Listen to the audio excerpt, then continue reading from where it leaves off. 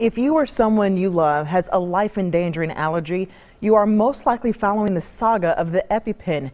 Many families are being forced to risk not having the life-saving drug because of its rising prices. In 2007, the price of an EpiPen was $57. Now it costs $600 for a package of 2 pens.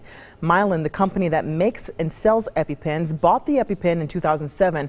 Before the buyout, an EpiPen cost $7. Since Mylan bought it out, the price has increased greatly. In a statement, Mylan acknowledged more needs to be done to help patients with high deductible insurance plans.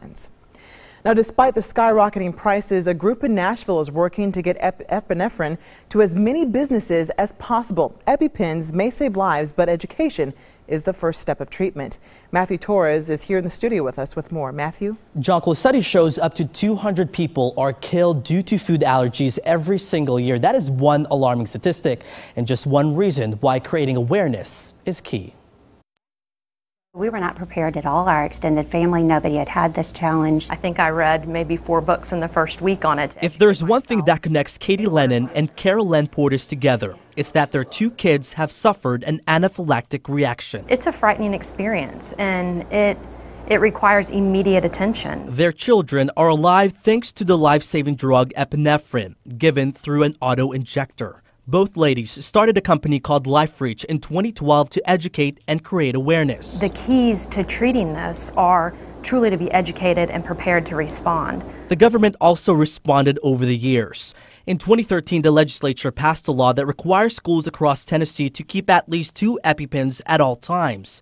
Call it a crucial step. It's the first time that the medication that we are aware of can be prescribed to an entity rather to an individual. But most may not realize that there is a newly passed law. Since July 1st, public spaces can now make epinephrine available. It really allows entities to make their own decision if they have the presence of an allergen with the potential of anaphylaxis to happen on site to place the medication. The goal is to get a hold of the life-saving medicine as easy as a defibrillator in places such as camps, restaurants, churches, malls, public facilities, sports arenas. That's where Portis and her team step in. It hasn't even been 3 months since the new law, but their mission to get places to carry the drug is stronger than ever, despite the controversial price hike. There are plenty of hurdles, and we just want to make people aware that they have the option, especially with education, to help one another. The costs may have changed, but the purpose stay the same. That is why we got into this. If we save one life, it's worth it. Now, once any public entity agrees to have epinephrine available, they must go through a certification of completion every other year. We'll have more information about the organization and about anaphylaxis on our website at newschannel5.com.